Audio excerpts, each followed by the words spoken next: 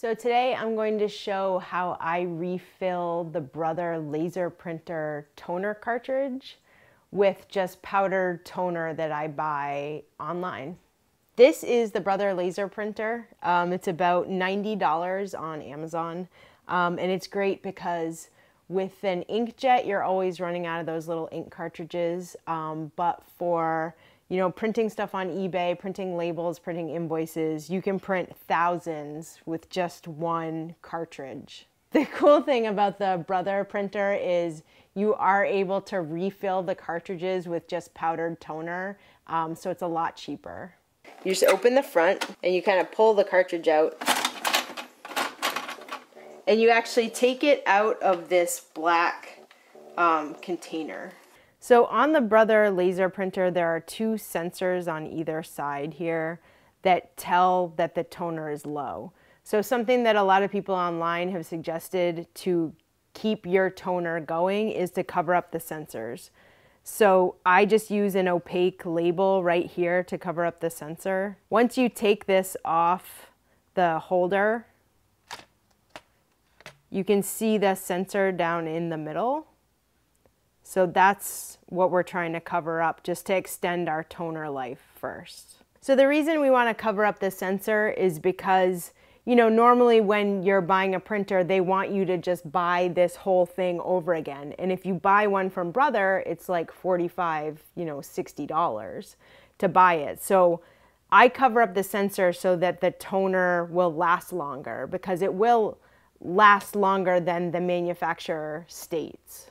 So when you buy your toner online, it will come in a little bottle like this, or a size bigger than this, or 2 bottles.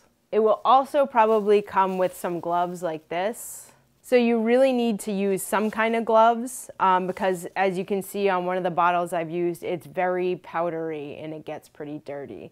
You'll also want to work in an area with like a towel or some scrap, drop cloth too. So the first thing you want to do is there's this little cap here that holds the toner in, and you want to take that off. Now you could use a flathead screwdriver, or I'm going to use a pair of pliers, and you just kind of have to really get it off there. It's not always easy. The powdered toner kit should come with a little nozzle too, so that it's easier to get the toner inside the cartridge. So you'll either take the cap off, or some of them come with ones that you have to just cut off with scissors. And you just dump it in there.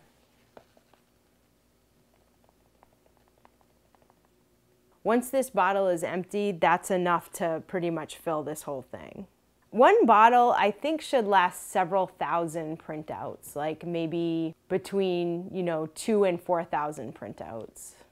So once you're done filling that, oh my God, sorry. You guys. So once you're done filling it up, you can just put the cap back on. Just really push it in there. And then you'll kind of want to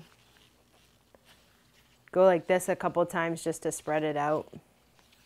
So on this model, there's a little reset gear, and it looks like this. It's this little black gear. And what you want to do is you want to move that back to the position that it was at, so that it tells your printer that you've reset the toner, so that you don't get the red toner light.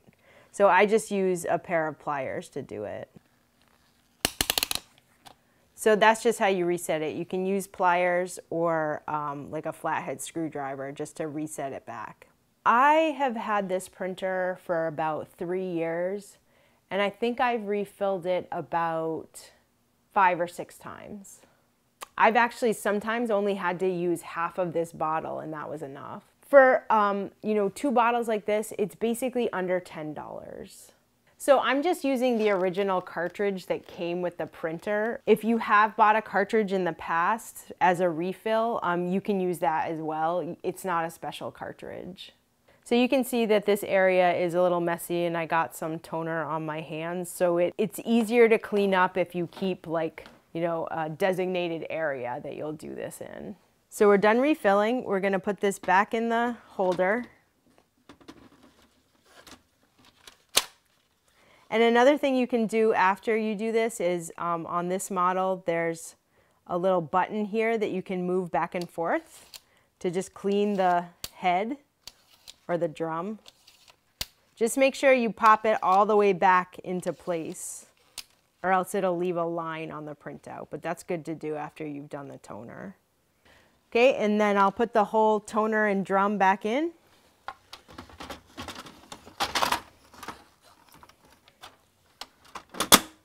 So once you turn it on, you'll want to print out a test sheet, and you do that by pressing the button 4 times.